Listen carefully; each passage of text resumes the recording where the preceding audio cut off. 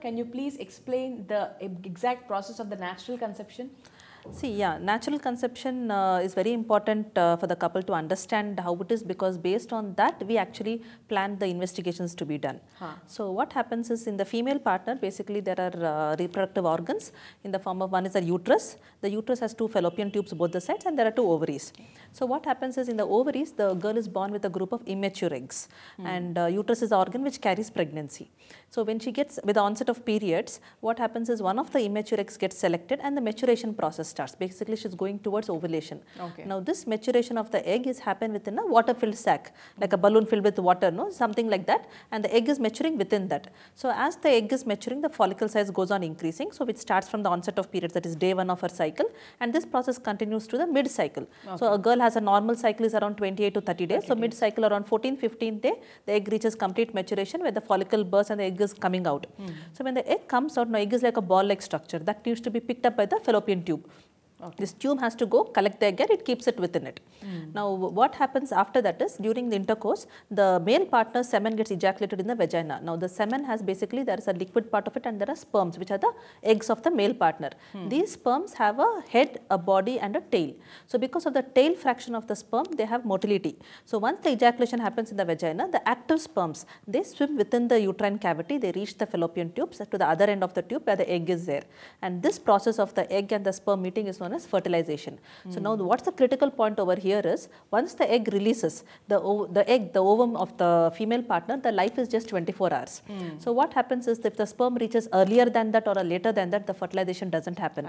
So the timing is very important when couples are planning natural conception. So once the egg and the sperm, they fuse together, they form an embryo. Now this embryo starts dividing from the single cell, it becomes 2, 4, 8. So during this progression of the embryo, that gets slowly, the tube is going to push it back into the uterus. So once ovulation happens on 14th day, the fertilization happens within the next 24 hours, and then the embryo gets transported back to the uterus in about 7 days. So once it reaches the uterus, here the embryo has to stick to the uterine wall. That process where the uterus and the embryo interact and then the embryo gets stuck to the uterine wall, that is known as implantation. That is the formation of the placenta, which transfers the nutrition from the maternal side to the baby side. Once this is getting established, the nutrition goes from the mother and the baby starts growing, and at that time she misses her periods. So this entire thing is very necessary for the conception. Doctor, can you please explain what is the exact process of natural conception? Regarding natural conception, basically the reproductive organs of the female we need to understand. There is the uterus, there are two fallopian tubes on both the sides, and there are two ovaries. The ovaries basically have immature eggs where one egg gets selected every month. So with the onset of periods, that is day 1, the egg starts maturing. Usually mid-cycle, between 14th-15th day, this egg is going to burst and come out of its follicle. So when this egg comes out, that process is known as ovulation. So when this happens, the egg's life is around 24 hours. So once the ovulation happens and the egg comes out, the tube is going to go collect that egg and keep it inside.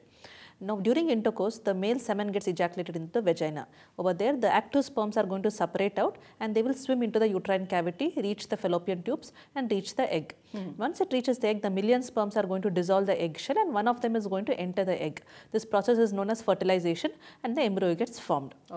Now once the embryo is formed, the embryo has to get pushed back into the uterus. This process takes about 5 to 7 days, and once the embryo reaches the uterine cavity, there is a process known as implantation. Implantation is a connection that happens between the embryo and the uterus. So there is a blood connection that happens where the maternal nutrition or the mother's nutrition from her body gets transferred to the embryo, and then the embryo starts growing and she skips her periods. The only critical point what we need to understand here is the lifespan of the egg. So once ovulation happens, the life of the egg is around 24 hours, whereas the male sperm after ejaculation, the life is around 3 to 5 days. So the timing of the intercourse is very important when couples plan their natural conception. So ideally we tell them that once the ovulation happens, there is no point having intercourse. So if you are planning for pregnancy, the ideal time to have intercourse is about 3 days prior to ovulation and up to the day of ovulation.